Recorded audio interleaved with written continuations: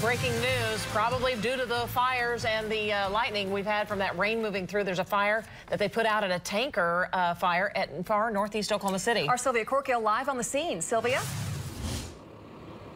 Lacey, Robin, we were initially getting reports that an oil tanker was on fire. That was not the case. This is actually a water tank that caught fire. Now, firefighters tell us it melted within a matter of minutes simply because it's made out of fiberglass. They did have a difficult time finding it. It sits so far off the road in a wooded area, but you can see just feet away there are actually two oil tankers nearby. Now, had these caught fire, it would have been a much different situation. Right now, firefighters just monitoring any sort of hot spots. Again, this was Oklahoma City, and they do believe that this all started from a lightning strike. Live on the scene on the story in northeast Oklahoma County, Sylvia Corkill, News